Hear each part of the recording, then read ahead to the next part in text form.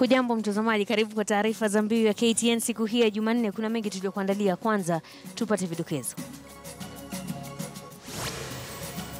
Chuo kikuu cha Nairobi chafungwa baada ya maandamano ya kumtaka naibu chancellor aondoke.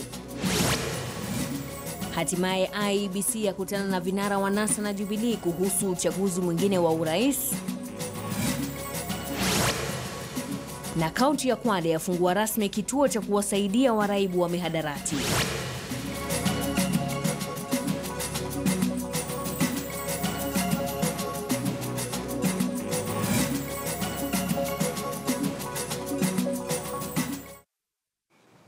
Karibu kwa taarifa zetu. Mimi ni Mashirima Kapombe. Tunaanza na taarifa kumhusu mwenyekiti wa tume huru ya uchaguzi na mipaka IEBC Wafula Chebukati, ambaye amekuwa katika mkutano na vinara wa upande wa muungano wa NASA wakiongozwa na kinara wao Raila Odinga pamoja na mawakili wa NASA katika mkutano ulioanza mapema leo. Mkutano wa upande wa Jubilee nao ulitarajiwa kuanza mwendo wa saa 9 mchana, lakini bado haujaanza. Mkutano huo unafanyika siku moja tu baada ya mabalozi kukutana na IEBC na kutaka pande zote za kisiasa kulegeza misimamo yao ili kuruhusu IEBC kutayarisha marudio ya uchaguzi.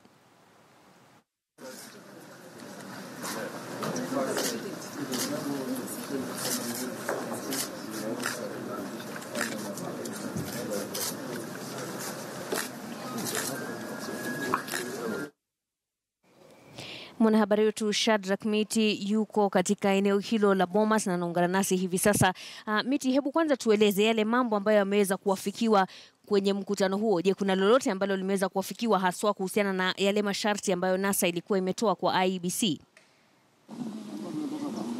Na Mashirima, ni kwamba hali ilivyo sasa hivi tunaweza sema mkutano ambao umefanyika kwa takribani muda wa saa 3 hivi haujazalisha lolote iwapo tutazingatia zile kauli ambazo zimetolewa na wawakilishi wa muungano wa NASA wakiongozwa na seneta wa Siaya James Orengo, ambaye amezungumza na wanahabari muda mchache uliopita pindi mazungumzo hayo ya faragha ilipokamilika katika mojawapo ya ukumbi katika eneo hili la Bomas.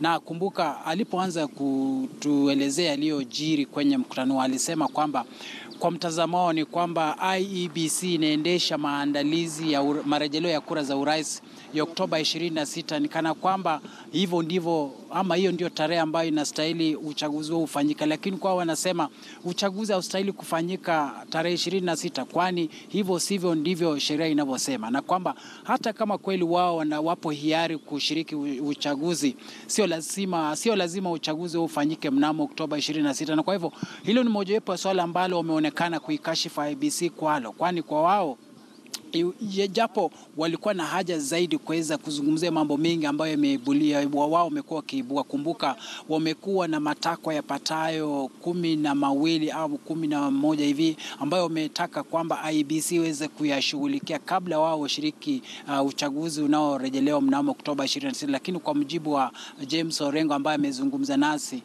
hilo halijafika, na kwa hivyo kwa hadi kufikia hapo Mashirima tunaweza sema hapana lolote ambalo limeafikiwa. Na kwa hivyo la muhimu tu ni kuongezea kwamba alipozungumza nasi alisema kwamba katika kikao hicho kile walijaribu tu kukubaliana kidogo ili kutafuta muafaka ambao kwa sasa unasubiriwa zaidi. Ni kwamba wamekubaliana kwamba upande wa NASA utateua kundi la watu wawili na vile upande wa IEBC utawateua makamishna wawili ambao baadaye jioni hii wataweza kukutana ili waweze kuyaangazia moja kwa moja baadhi ya mambo ambayo NASA imekuwa ikiibua kuhusu mageuzi na mabadiliko kwenye tume huru ya uchaguzi na uratibu wa mipaka kabla wao waridhia kurejelea uchaguzi ambao tunautarajia mnamo Oktoba 26. Kwako Mashirima.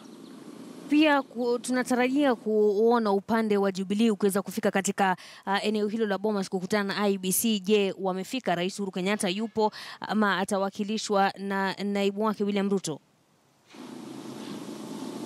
Na habari tulizokuwa nazo tangu asubuhi tulipofika eneo hili ni kwamba NASA walistahili waje na kisha mwendo wa saa 9 waweze nao wanajubilee waje, lakini hadi kufikia sasa hatujapata idhibati yoyote ama dalili ya moja kwa moja kudhibitisha kwamba Jubilee watakuwa kija. Lakini kile tunachokijua ni kwamba, kumbuka mkutano huu umekuwa ukifanyika, upo ukumbi mmoja ambao ni maalum kwa ajili ya mkutano hii, na vile tunapozungumza hivi tunaona ukumbi huu ukiendelea kuandaliwa, labda ishara kwamba huenda wanajubilee wakaja. Lakini hatuwezi sasa hivi kuweza kudhibitisha moja kwa moja kwamba watakuja, lakini matarajio ya IEBC na vile vile matarajio yetu sisi hapa wanahabari ambao tumekuepo tangia asubuhi ni kwamba watakuja. Kumbuka mkutano huu ulikuwa muhimu zaidi, na mkutano huu unatokea tu siku moja baada ya mabalozi kuweza kukutana na tume huru ya uchaguzi na uratibu wa mipaka IEBC na kuelezea wasiwasi wao kutokana na misimamo mikali ambayo imekuwa ikidhihirishwa na pande zote mbili za NASA na Jubilee kufungamana na maandalizi ya uchaguzi ambao tunautarajia mnamo Oktoba 26. Na kwa hivyo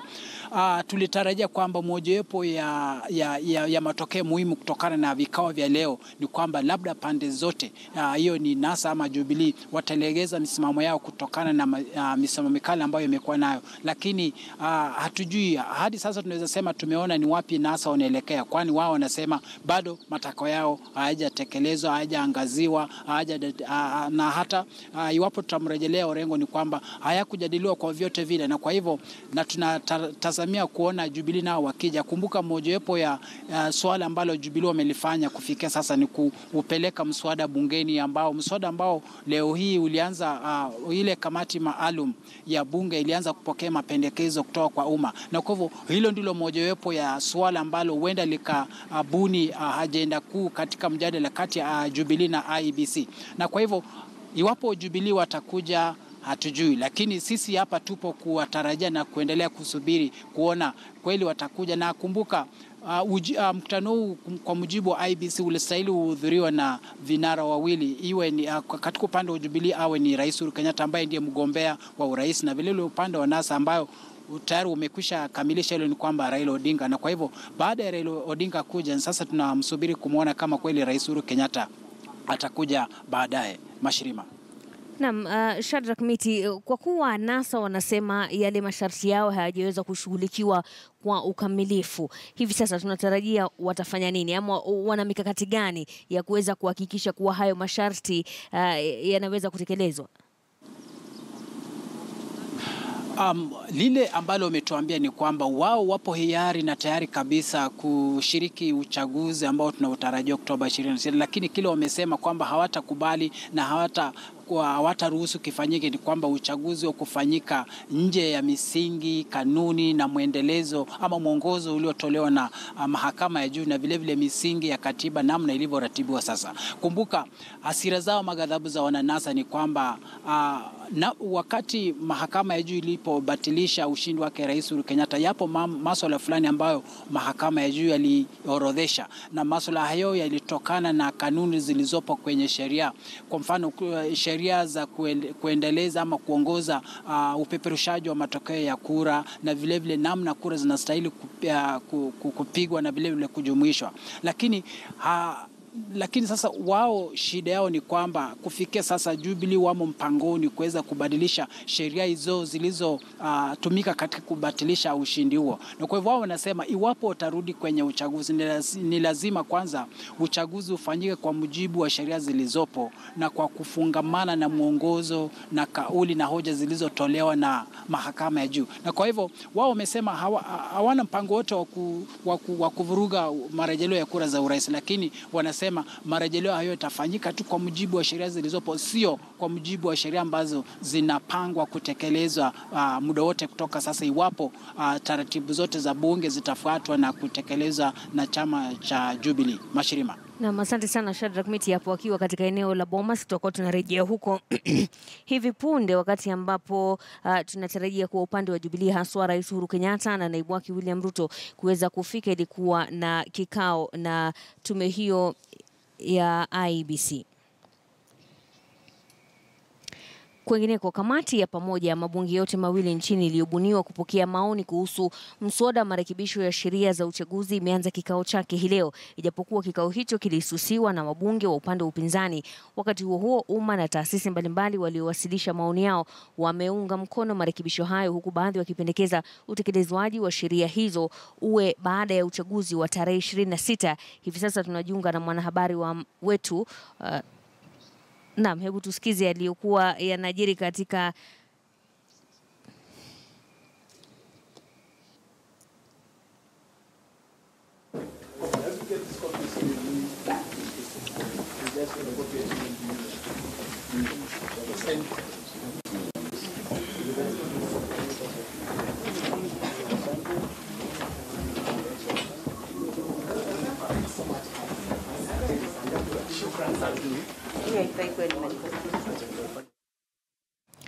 Na picha unazoziona hapo ni za wabunge wa Jubilee ambao muda mfupi uliopita walikuwa wanatoa hotuba kuhusiana na marekebisho kwa sheria za uchaguzi ambazo wanasema kuna haja ya kuhakikisha kuwa sheria hiyo inapita ama marekebisho hayo yanapita, wakisema kuwa kwa mfano kutakuwa na haja ya kuwa na kamishna mwingine katika tume ya IEBC ambaye anaweza kumtangaza mshindi ama kutangaza matokeo ya kura ya kitaifa iwapo mwenyekiti wa IEBC hataweza kufanya hivyo. Hivi punde tutakuwa tunakuletea hotuba hiyo moja kwa moja, manake tumeweza kuiona hapo wakiwa wanamalizia, lakini tutaweza kukuchezea tena picha hizo. Kwingineko, chuo kikuu cha Nairobi kimefungwa mapema leo na usimamizi wa chuo hicho. Hatua hiyo imechukuliwa kufuatia maandamano yaliyofanywa na wanafunzi hao katika chuo cha Kabete usiku wa kuamkia leo, baada ya naibu chancellor Peter Mbithi kukiri kuwatuma maafisa wa polisi ndani ya chuo hicho. Wanafunzi hao walitaka kuondoka kazini mara moja kwa naibu chancellor huyo. Kulikuwa na hofu ya kuendelea kwa maandamano hayo hii leo, jambo lililosababisha chuo hicho kufungwa. Wiki jana wanafunzi wa chuo kikuu cha Nairobi walipigwa na maafisa wa polisi ndani ya chuo hicho kufuatia maandamano ambayo waliyafanya wakishurutisha kuachiliwa kwa mbunge wa Embakasi Mashariki Babu Owino.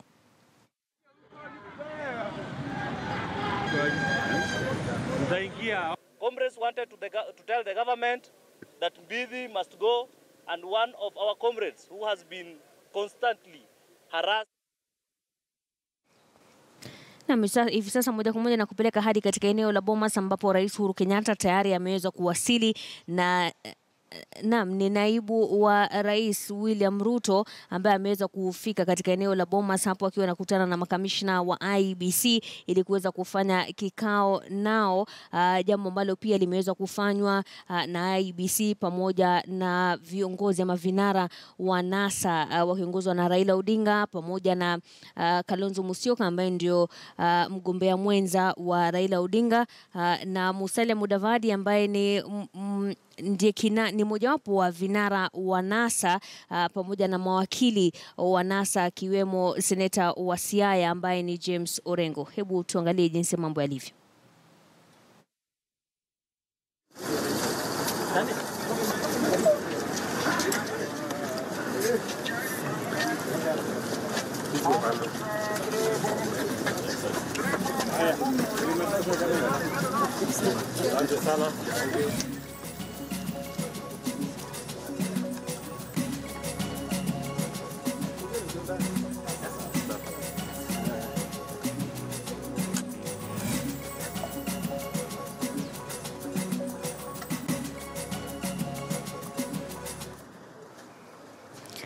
Naam, ni naibu wa Rais William Ruto hapo pamoja na viongozi wengine wa Jubilee wakiwa wanaingia kwenye ukumbi mmoja wa Bomas ili kuweza kujadiliana na IEBC kuhusiana na maandalizi ya uchaguzi mwingine wa urais unaotarajiwa kuwa Oktoba tarehe 26, yani mwezi huu, katika siku chache zijazo, ikiwa ni kama wiki tatu hivi na siku moja kabla ya uchaguzi huo. Kumbuka mapema NASA walikuwa katika kikao sawia na hicho wakiwa na IEBC, ambapo baadaye seneta wa Siaya James Orengo aliweza kutaja kuwa yale masharti ambayo NASA ilikuwa imetoa kwa IEBC hajashughulikiwa vilivyo, na ni jambo ambalo walikuwa wanatarajia litashughulikiwa katika kikao hicho, akiwa anasema mambo mengine ambayo wameweza kuzungumzia ni kuhusiana na tarehe ya uchaguzi ambayo ni tarehe 26 mwezi huu, wakisema kuwa hawana nia yoyote ya kuvuruga uchaguzi huo, lakini wakisema wanataka kuhakikishiwa kwamba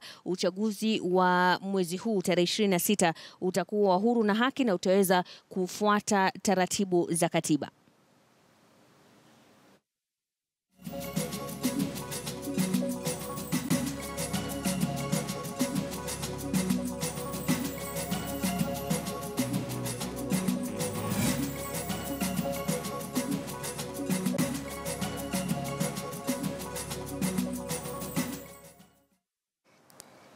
Mwanahabari wetu Shadrack Miti yuko huko na atakuwa anaungana nasi baadaye ili kuweza kutueleza yatakayojiri kwenye kikao hicho. Lakini kwa sasa turejelee ile taarifa kuhusiana na chuo kikuu cha Nairobi kufungwa mapema leo na usimamizi wa chuo hicho, hatua ambayo imechukuliwa kufuatia maandamano yaliyofanywa na wanafunzi hao katika chuo cha Kabete usiku wa kuamkia leo, baada ya naibu chansela Peter Mbithi kukiri kuwatuma maafisa wa polisi ndani ya chuo hicho. Kwa sasa tunaungana na mwanahabari wetu Raquel Muigai kutoka studio zetu katikati mwa jiji la Nairobi. Raquel, hebu tueleze hali iko vipi hivi sasa katika chuo kikuu cha Nairobi? Je, wanafunzi wote wameweza kuondoka? Hali iko vipi?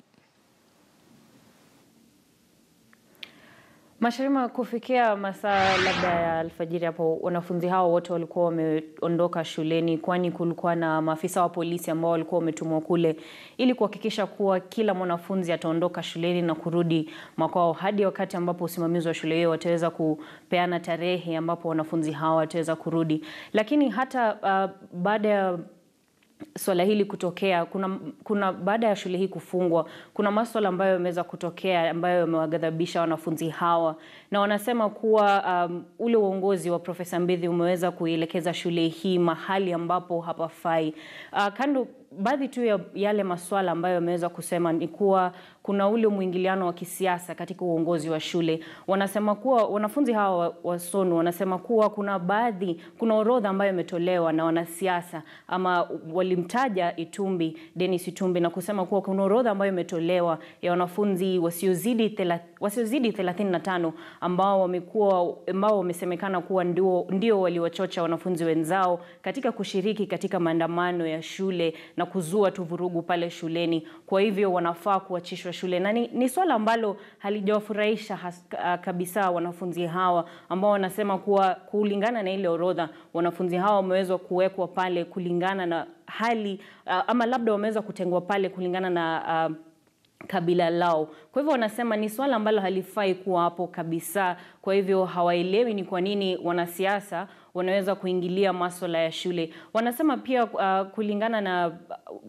wale wanafunzi ambao tuliweza kuongea nao ambao wako katika Sonu, wanasema pia kuna yale miradi ya maduka madogo, ama kwa kimombo tunasema tuck shop, ambao huendeshwa na wanafunzi. Huwa ni ya kuwasaidia wanafunzi kupata tu fedha zaidi ama fedha za ziada ili tu kuweza kujikimu na hali ya maisha pale shuleni. Lakini wanasema sasa Profesa Mbithi ameweza kuchukua zile maduka na kuzifanya zikawa zake, yani huenda ni yeye sasa anaziendesha. Kwa hivyo imewadhuru wale wanafunzi ambao hawawezi kujikimu maisha kutokana na labda ile hali ya kimaisha nyumbani, ama pia wakiwa tu pale shuleni. La tatu pia, lile swala ambalo pia liliweza kuibuka ni kuwa hakuja kuwa na uchaguzi wa kuweza kuwachagua wale viongozi watakaowekwa katika kile chama cha Sonu. Kwa hivyo Profesa Mbithi aliweza kuwachukua, inasemekana ama inadaiwa kuwa Profesa Mbithi aliwachagua ama aliwateua wanafunzi 18 na kuwaweka katika ile kamati ya uongozi ambao watakuwa wakiongoza shule hiyo bila ya kushauri yoyote ama wanafunzi wale. Kwa hivyo wanafunzi hawa wanasema hakuna vile swala hilo lingeweza kufanyika, ama hakuna vile kamati hiyo ingeweza kuendesha mambo shuleni hadi wakati ambapo uchaguzi utafanyika na viongozi wataweza kuchaguliwa. Kwa hivyo kufikia sasa wanafunzi hao itabidi tu wakarejea nyumbani hadi wakati ambapo usimamizi wa shule watatoa tarehe ama ile siku wanafunzi hao wataweza kurudi. Lakini kuna baadhi yao ambao hawakuwa wamefurahishwa kabisa, kwani wanafaa kuwa wakiendelea na masomo yao. Walifungua tu, hata mwezi bado haujaisha, walikuwa wamefungua ili kurudi tu kuendelea na masomo, lakini hawataweza. Wengi wao ambao walikuwa wanatarajia labda kumaliza shule hivi mwisho wa mwaka huu hawataweza kufanya hivyo kwa vile kutokana na matokeo ya sasa katika chuo kikuu cha Nairobi. Mashirima. Na Raquel, pia naibu chansela wa chuo kikuu cha Nairobi Peter Mbithi amekiri kuwa aliweza kukubali maafisa hao wa polisi kuweza kuingia katika chuo kikuu cha Nairobi wiki jana. Je, sababu zake za kuruhusu hatua hiyo zilikuwa gani? Kulingana na ile taarifa ambayo Profesa Mbithi aliweza kupeana baada ya kuongea na wanahabari, alisema kuwa hali ilivyokuwa siku ya Ijumaa ambapo wanafunzi hao walikuwa wakishiriki maandamano ili tu kutaka tu wakizua kushikwa ama kukamatwa kwa Babu Owino, ilikuwa hali ilivyokuwa kule shuleni haikuwa sawa. Na kwa hivyo wale walinda lango ama wale maafisa ambao walikuwa pale shuleni walisema pia wangetaka kuongezewa maafisa ili kuweza tu kutatua lile swala na kuleta amani katika shule hiyo.